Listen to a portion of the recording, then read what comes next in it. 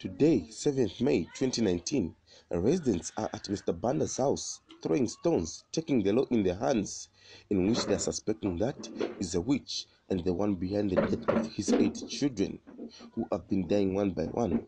I took time to talk to one of the residents who were there when Mr. Banda was confessing what led to the death of his 8 children.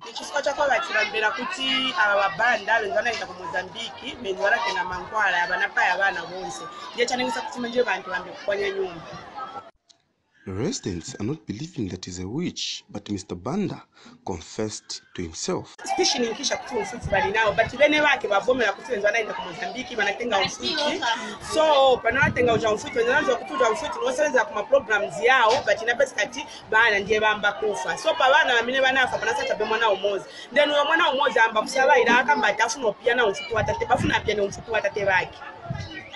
Anampasa mwana uja mufiti badatiba natenga mufiti obinini nendo mwalira ine nikufuna nikusirira baba mamene bibi bamene natenga ku Mozambique ko nifunika nikusirira iwe lelo obi anakana ine ndine ni mwana wa Mulungu Mandela mwana wa Mulungu ine silifuna kusala bamene ibo baba mufiti kanu ibo na papate.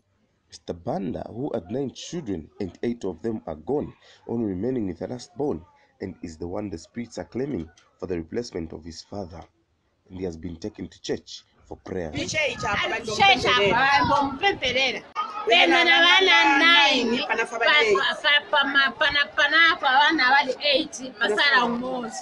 Another eyewitness, who did not want to be seen on camera due to personal reasons, says Mr. Banda in his statement he went to Mozambique to safeguard his body without knowing the consequences.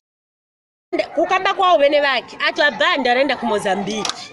Kwenda kwa baranda ku Mozambique baranda kuti basichirize mubiri wao bene bake bekai basichirize mubiri wao without knowing out kameza kachoka hapo izakapezeka yakuti ati bana babo bamba kufa out of 9 barasala mwana umozi so mwana umozi ndiye pesika manje mu problem bafuna kuchwa mstari place bali watate bake. Due to curiosity, people want to see what is inside the house so they can burn it.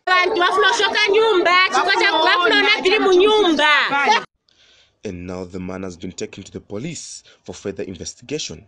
People are risking their lives and families by taking herbs from witch doctors and want to become breadwinners of their families. Justine Sinkala, reporting for Mama Sosa in Kanyama.